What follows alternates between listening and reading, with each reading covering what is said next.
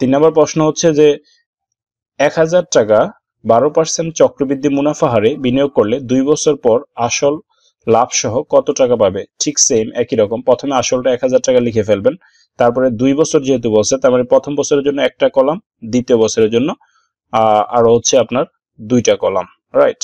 So প্রথম বছরের জন্য যে একটা কলাম সেটার উপরে আমি এই যে 12% সেটা 12% আমি বের করে ফেলবো। 2 শূন্য বাদ 12 দিয়ে 10 এর গুণ করলে হচ্ছে 120 এখানে লিখে ফেললাম। লেখার পরে আপনি খেয়াল করেন যে যেহেতু এটা সরল মুনাফা তাহলে এটার কখনো চেঞ্জ হবে না, 2 বছর হলে 2 বার বাড়বে 120। আর এখানে যে 12% আমি লিখছি সেটার কারণ হচ্ছে যে আমার এই সুদের উপরে আমাকে 12% ধরতে হবে, তাহলে এই 120 এর উপরে 12% হচ্ছে আমার 14.4।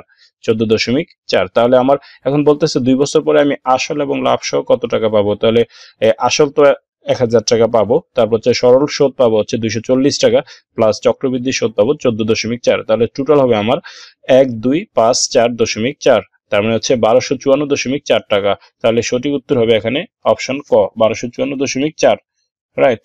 অপশন এ হচ্ছে আমার সঠিক অ্যান্সার। আশা করি এটা বুঝতে পেরেছেন। তারপরে 4 নম্বর প্রশ্ন। ওকে, 4 নম্বর প্রশ্নটি লক্ষ্য করেন যে এ ম্যান ডিপোজিট টাকা 600 in a bank at 10% interest compounded annually. What will be the total amount including the interest the bank of the second year? এক ব্যক্তি বাৎসরিক 10% চক্রবৃদ্ধি সুদে 600 টাকা ব্যাংকে জমা রাখলেন। 2 বছর শেষে ওই ব্যক্তির সুদ সহ কত টাকা পাবে? দেখেন এটা আছে ইভিনিং MBA আগস্ট 2002 সালে এই প্রশ্নটা এসেছিল। সো এখানে যেটা বলা হচ্ছে যে 2 বছর শেষে ওই ব্যক্তি সুদ সহ কত টাকা পাবে। তার মানে 2 বছর, প্রথম বছরের জন্য একটা কলাম এবং দ্বিতীয় বছরের জন্য 2টা কলাম, আর আমার প্রিন্সিপাল অ্যামাউন্ট হচ্ছে 600, এটা লিখে ফেললাম। এটার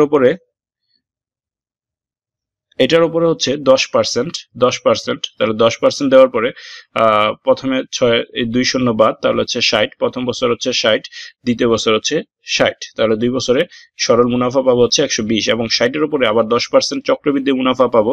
তাহলে এই 60 এর উপরে 10% দিলে হচ্ছে আমার 2 শূন্য বাদ, তাহলে 6 টাকা। তাহলে আমার টোটাল 2 বছর পরে হবে 600 যোগ 120 যোগ 6, 726 টাকা। 600 যোগ 120 যোগ 6 সমান 726 টাকা। তাহলে এটা আপনি বৃত্তবর্গ করে দিবেন। সুতরাং আজকের এই ভিডিওটি যদি আপনার ভালো লেগে থাকে তাহলে অবশ্যই আপনি যদি এখনো পর্যন্ত আমার এই চ্যানেলটি সাবস্ক্রাইব করে না থাকেন তাহলে অবশ্যই আপনি আমার এই চ্যানেলটি সাবস্ক্রাইব করে দিবেন এবং পাশে থাকা বেল আইকনটি ক্লিক করে ঘন্টা বাজিয়ে দিবেন। সবাইকে ধন্যবাদ। আসসালামু আলাইকুম।